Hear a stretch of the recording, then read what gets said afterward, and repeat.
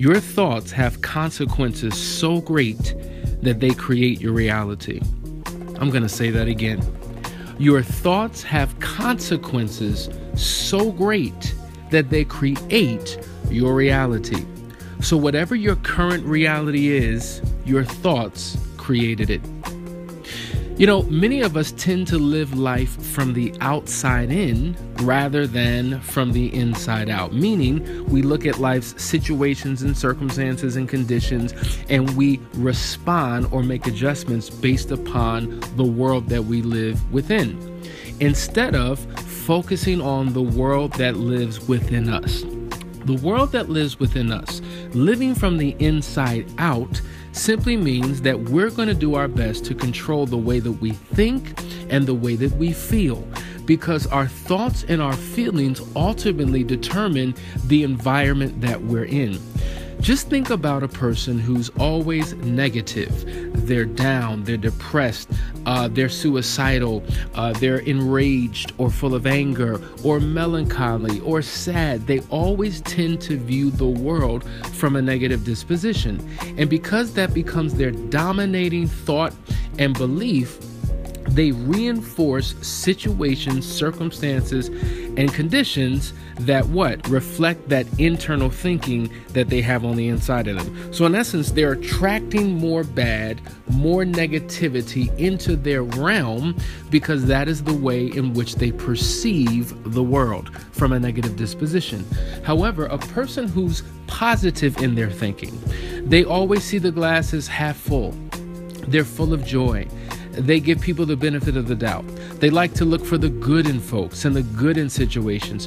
These are people who reinforce or bring into their world circumstances, situations, and conditions that are reflective of how they think and perceive.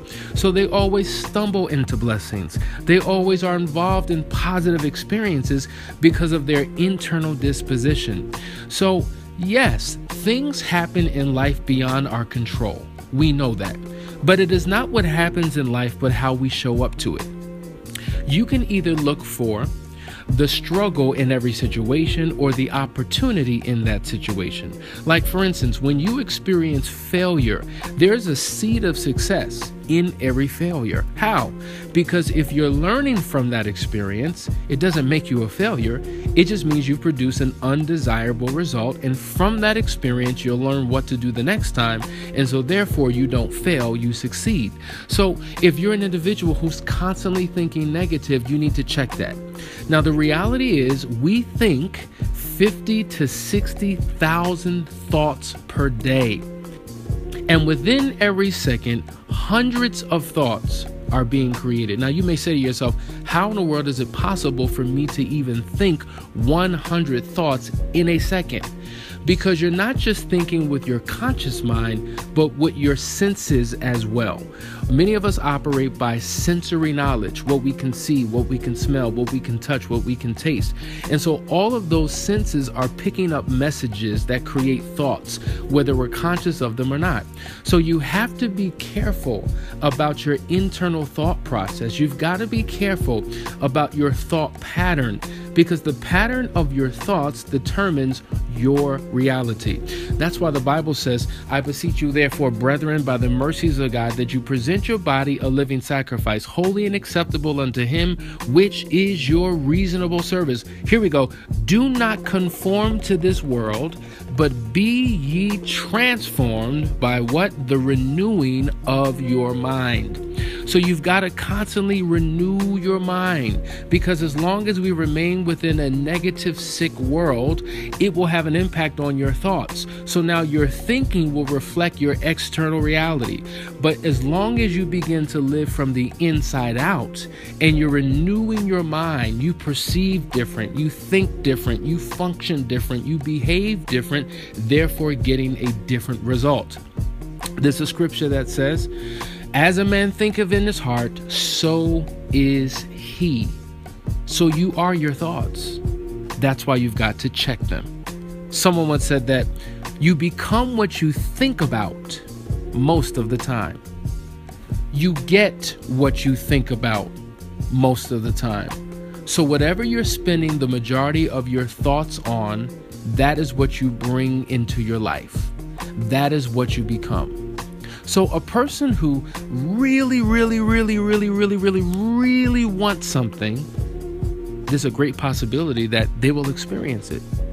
But a person who really does not want something, there's a great possibility that they'll bring it into their life. Why? Not because they don't want it, but because they keep focusing and thinking about what they don't want. And whatever you're thinking about, you are teaching yourself, your subconscious mind, your environment, that is what you want. So you've got to learn how to shift your thoughts away from what you don't want and focus on what you do want. Most of us in this life know exactly what we don't want. And we spend our time meditating about the things that we don't want. We spend our times meditating about past experiences that we did not like. And so what happens is, if I'm constantly thinking about what I don't want, if I'm constantly thinking about what I did not like in terms of the experience that I went through, I'm recreating it into my reality. So you've got to check your thoughts. Last point. You've got to understand that your mind is one of two things. It is either a record of your past or a passport into your future.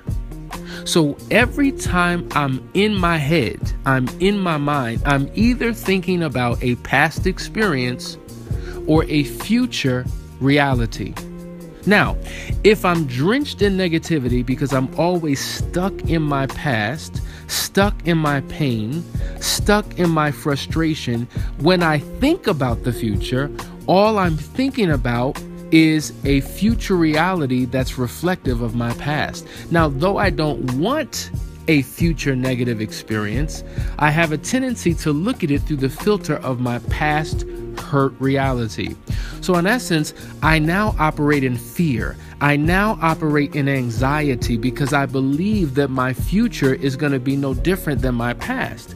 And so I'm recreating a reality that I don't want, but because I'm stuck in a mental pattern that keeps me in this situation, I'm going to continue to experience it again and again and again. So my thoughts now, my feelings have become a self-fulfilled prophecy and reality because I've created it in my future, because all I do is fear it based upon my past reality. So a lot of the crazy that we go through, a lot of the struggle that we go through, a lot of the hardships and the bad times that we go through have everything to do with us.